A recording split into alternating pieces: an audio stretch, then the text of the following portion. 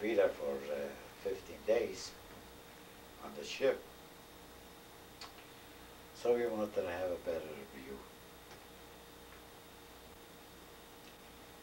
I met one of the men who was traveling, and he was a traveler from before, so he went through a lot of experience. He was a hat manufacturer. He manufactured hats. In those days, you know, he still wore a lot of hats. Ladies, men's hats, and so forth. And of course, while we were waiting to board the ship, we became friends and we talked. He was telling the experience. He lost his wife not long ago, and this is the second or third cruise he's taken. So he says, Sid, he says, you want to take my advice? He says, yeah. He says, tomorrow when you meet your steward, whatever tip you decide you want to give him when you get to Haifa, give it to him now. Give it to him now. You see what happens. The same thing give to your waiter, the one who's got at your table, and also half of the amount give to your maitre d'. They had a maitre d' there too. So I was figuring 15 days, $2 a person, you know. So I gave him 60 bucks. That time 60 bucks was a lot of money. Well, that's a lot of money when you work for it. And I gave 30 bucks to the, 60 bucks to the waiter, and 60 bucks to the boy, cabin boy, and $30 to the maitre d'. The following Friday, that was Wednesday, Thursday morning, I find a note under my, we passed around a paper, early printed paper they printed there for the today's functions and so forth. I found a nice golden letter envelope with Mr. and Mrs. Schwartz. You open it up, it was an invitation to eat at a captain's table Friday night. Ah, Shabbos evening at the captain's table. Stable, yeah. On a kosher boat. On a kosher boat. And I thought to myself, what the heck? Well, that Friday night, Mama wanted to look nice, and naturally, Stewart, he knew about it because he's the one who put us in. There was Rabbi Chaim Kaplan, and his wife was there, and Professor Echad Ben Yehuda was there. Hello? That morning, the steward went ahead and made an appointment with a hair stylist on the ship. And he was supposed to be one of the top stylists in all of Israel. Don't forget, this was a maiden voyage for this SS Jerusalem, I think the name of the ship is. I think that was the name. I don't remember, SS Shalom or SS Jerusalem. I don't remember the name exactly. It was the maiden voyage. Well, he made an appointment with a hairdresser. Well, when she came back from the hairdresser, I couldn't recognize her. But she was as gray as I was. He dyed her hair, he styled it. She came back, she looked 20 years younger. I was so pleasantly surprised. I had to look twice. I couldn't believe it was her. That must have made her feel very good. And how? And at night, of course, in the evening, she wore her furs, and I wore my best, the soup and fish, you know. And we went down for cocktails, all the waiters and so on were all dressed up in white uniforms, you know, and we formed a line, and from each side, and we walked through the line and took us into the place where they served the cocktails. And all the women that were working there were all dressed up in uniforms, beautiful uniforms, blue and white. They went around pouring cocktails and hors d'oeuvres and cake, and everybody got acquainted. Of course, the cocktails weren't just for us alone, because we had another room for the rest of the people too. But we have a separate little room. And then, after that, we went through the same rigmarole with a line out, both lines. And they had a crew with 300 people there. And they sat at the captain's table. Just the captain and his wife, and Kaplan, and Ben Yehuda, Echad Ben Yehuda, and another doctor and myself, Mom and I. We were the only two ignoramuses in there. And we sat down by the table, and we had a wonderful dinner served to us. Everybody, there was 2, 3 waiters always around our table serving us.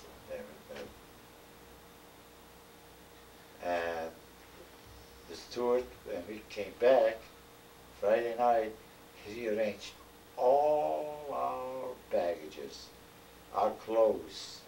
He hung them up like where should we go? He had Mama's clothes up just the way it should be. Mine are clothes up as should be. He made a bed, and he hid my pajamas underneath the pillow, my sleeping pillow, folded up, and he had it on the table, with fresh fruit, changed every day. Fresh fruit, all kinds.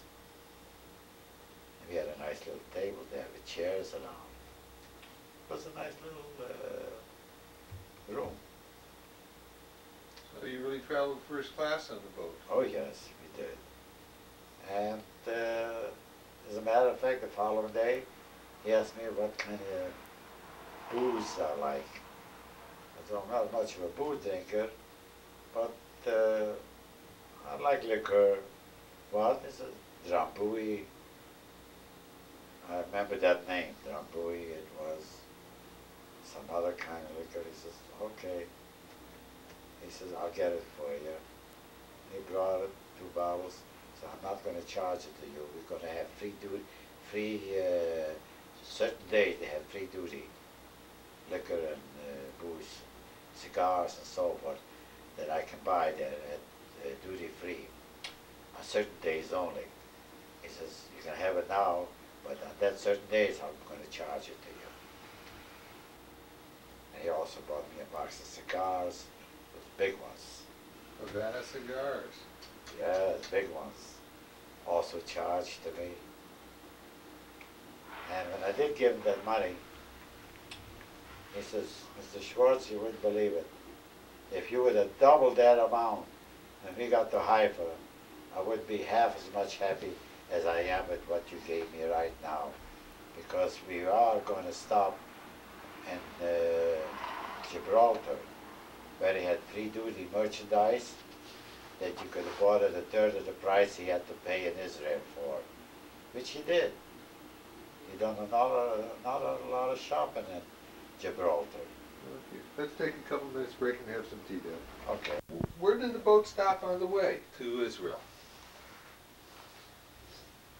First they stopped at Istanbul.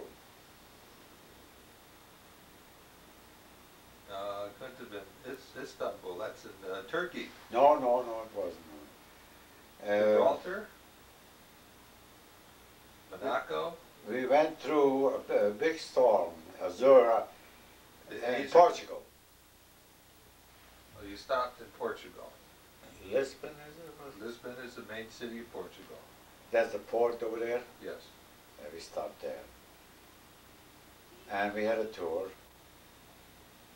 And from Lisbon we went to Gibraltar. What do you remember about Lisbon? Was there anything special about the city? No, it was special. It took us to a tour of the city. Because we didn't stay there long. We took a tour of the city, and a little bit of the mountainsides, and a few forts, you know, that the old forts they had, old time guns that they displayed. That's about all. We spent about 2 or 3 hours, that's all. Because we had our breakfast, and after breakfast we went down and we came home for lunch. And right after lunch they sailed. The next morning we woke up, we were in Gibraltar. And then of course Gibraltar, we couldn't come near, we had to take a tandem to the city, of course they have a road that goes to Spain, but that was blocked off. Spain and Gibraltar didn't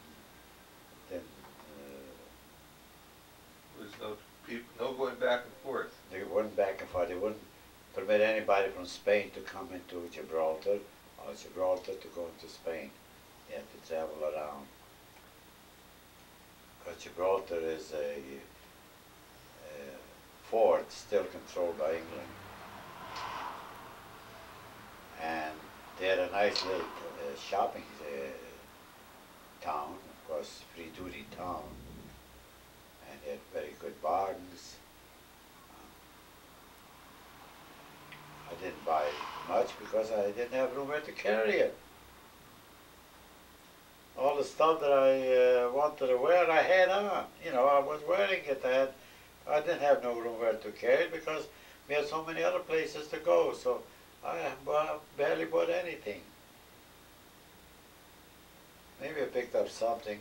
Anyway, there was the red monkeys on top. There were a couple of travelers. You know, the monkeys would come down and jump on your shoulders. There's the red-footed monkeys. And one or two of them lost their glasses. And they were told to take the glasses off, not to wear it, have the glass, because they come grab it and jump into the trees and run away. And they did grab a few glasses and hats, and they ran away. We didn't buy anything there, and we didn't wear no glasses. And we had a lunch. Then we went back to our ship. Most of those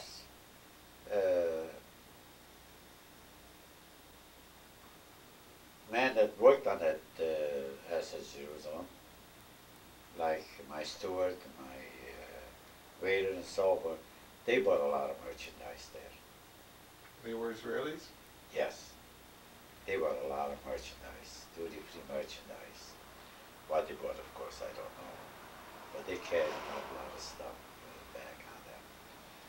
From there we went to Marseille, France. Marseille, the only thing, they had a little ship that went every hour to the Count of Monte Cristo Island. Remember the fictional story by Dumas? Elba? About the Count of Monte Cristo? Yes. The Isle of Elba? The island of Elba. Anyway, we went in there, and it was now they showed a dungeon. I didn't find it so interesting at all, you know, because I read it in the book, and they hadn't very much to talk about it. Then we came back, and we hired a little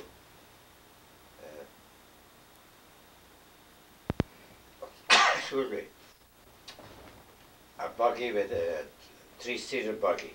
You know, they didn't have no cars. They had these hackies with driving horses, you know, horse buckets.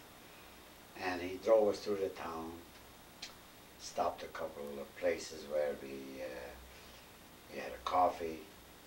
Then he drove us through the garlic market. He had one market, I don't know how many blocks square it was. There was mountains of garlic.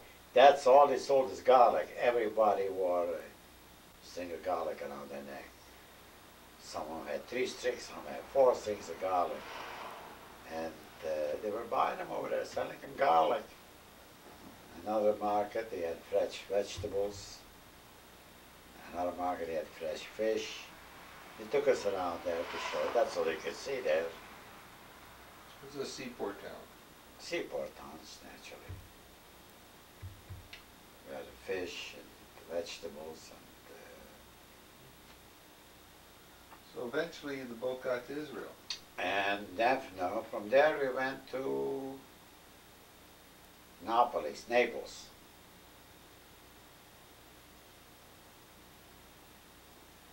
And we spent over there one day, and they gave us a tour of Naples, the city tour only. And we came back that afternoon, and we sailed down to Corsica Island. Corsica? That southern tip of Italy. From there, we went to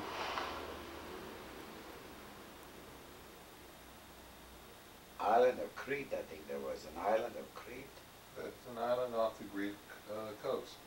Island of Crete. We went off there. We only spent an hour there. That's all. It was a little long trip. And then we went to Stromboli.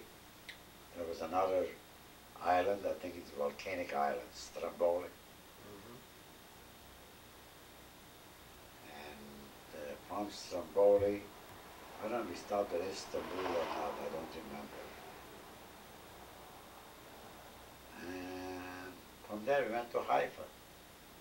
That was the first time you were in Israel, wasn't it? Yeah. How did it feel being in Israel the first time? You know, here you were with a Jew that left Europe, and did you have any feelings when you arrived in Israel about that? Well, I did.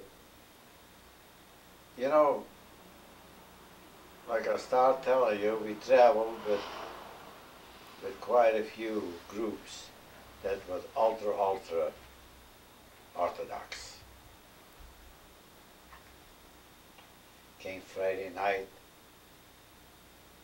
they had services, temple, then the meal, they drank smears, song, you know what smears Yeah, are? sing songs. Songs and so forth. Friday night was a gala night over there. And we were sitting at the captain's table too at that night.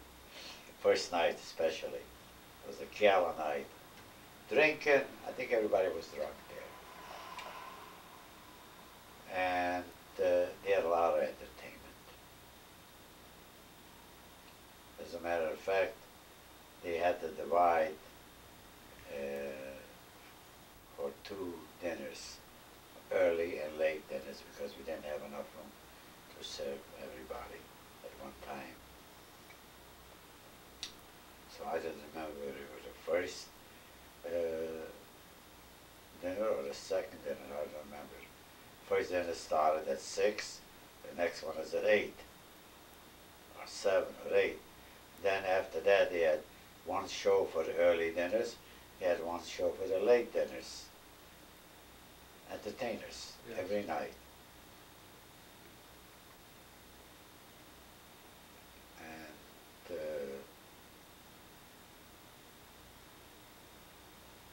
as I said, the meals were out of this world. But you said there were a lot of Hasidim that were Yeah. on the boat with you. Yes. How did they react when they got to Israel? What happened? Well, the first thing they did, I saw most of them go down on their knees and kiss the ground. They actually kissed the ground. They got on their knees and kissed the ground. They were in Israel. were there any special ceremonies, or what did they do? Was there any dancing? What happened on the boat? At the boat, well, being that the boat left late, remember, they left quite late from New York. And although we tried to cut the tours down to minimum, we still had to stop and make an hour or 2 hour stop at these places. So when the boat arrived in Haifa, it was already sundown. On Shabbos. On Friday night. Well, believe me, if you saw hair pulling out of their beards, out of their heads, you could see it right there. They jumped and they yelled, "They're going to sue the line, they're going to sue this, they're going to sue that." They went crazy. And Mother and I were standing over there and laughing. Why were they going crazy? Because they had to take a bus to go to their hotel. Oh, they couldn't ride in the Shabbos. It was Shabbos. Some went to Jerusalem, and some went to Tel Aviv, because where the airport is right in between. Oh, I mean the Haifa, is where they landed, the port. Yes, you know, and they were going to. Some were going to Jerusalem, some were going to Tel Aviv, and let's see, we went to Haifa. We didn't go to there. We had an advantage. We went with a CIT ship. That was our agent that met us at every port. So you got express. So when we got to Haifa, the agent was there waiting for us, and he had the air-conditioned car, and he took us over on top of the mountain to the best hotel. Mount Carmel. Yeah. And we stayed there Saturday. There was no tours on Saturday, you know, Shabbos. We walked down, we walked into the city, we saw the children, you know, and coming out from the temples, and especially Mom and I were walking through the street back to our hotel. There were two little kids playing in the front yard, and they heard us talk. We were talking. He says, "Are you Americans?" I said, "Yes, we are." "Oh, it's so nice to see Americans here." They started to talk to us. He says, "Where do you live?" He said, "We live right here." "How long you been here?" He said, "I've been here about a year's time. My dad works for the government," he says, "and we are taking a, what do you call it, a crash course in Hebrew." Pulpon, they called it. Well, anyway, they were teaching the children and the mother how to speak Hebrew in order for them to be able to do the buying and shopping. Although most of them spoke English, but they wanted them to speak Hebrew. And they tried to pull us into the house to meet our mother. We met the mother, and he was sent over by that called Hancock Glassware, that made that big glass.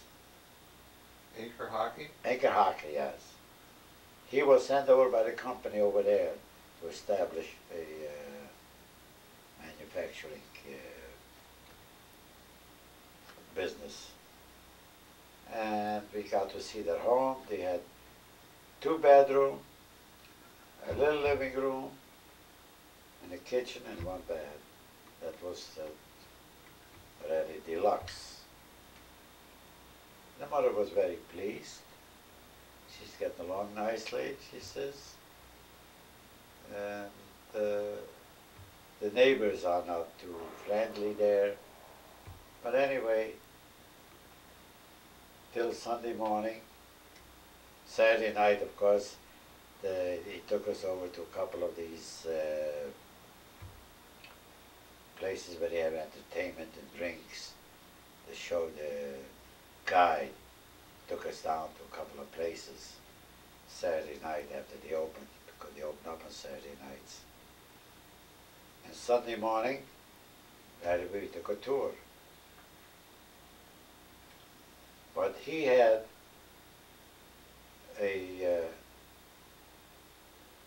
big car that had folding seats. A limousine with folding seats? Yeah. Well, there were 7 of us there. 3 in the back, 3 in the front, and 2 on the folding seats. No, 2, 2, and 2. 3 in the front, 3 in the back. Well, anyway, I was the youngest one, and I was sitting on the folding seats. Mom and I were sitting on that little folding seat. They come up after riding all day long. I said to Joseph, I said, this won't do. He said, why? Because I want to ride in comfort like they do. He said, why don't you tell them to change places with them? I said, they're not going to be comfortable. We paid for a nice, comfortable, air-conditioned car. Why can't we get a better car, get a bigger car? He said, well, the next kind of car they have is a, what do you call it, a 10 or 12 passenger.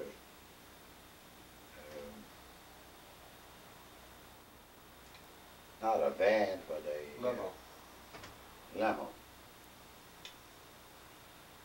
And although I like Joseph, he was a very good man, very good speaker, and knows how to joke. And he took us all day Sunday. Saturday night he took us out, all day Sunday. Sunday night he took us a different place. And then from there we drove to Tel Aviv. Tel Aviv, he put us over at the Don Hotel. What do you remember most about Israel? What was the most memorable thing? Your feelings there? What do you remember as the most, to you, the most significant thing that happened while you were in Israel, or the thing you saw? Well, the most touching things I saw was the place where they had these lamps burning for the, where they had these 8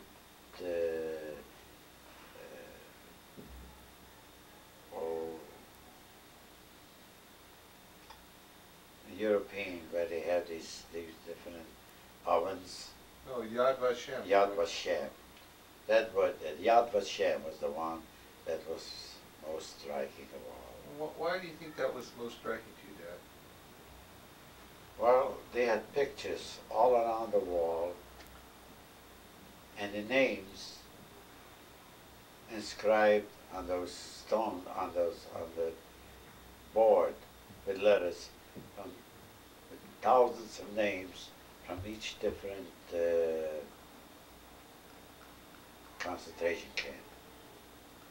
And if you want to know what happened to any of your beloved ones, they had a information booth. There were about 10, 12 people working behind there. All you had to do is go up and tell them what part of the country they live, their name, and their place, and their town, and so forth. And they had a record over what happened to them. And they told you right there and then. So did you go to the booth and ask about any of your family? Well, Mama didn't want to. Or she knew she didn't have any that were left? Well, a lot of people knew, all those who went there knew they were dead when they left. But there was so much crying, so much sadness. You know, they found out that the mother of the children, they had the names of every mother and child and father and son and so on.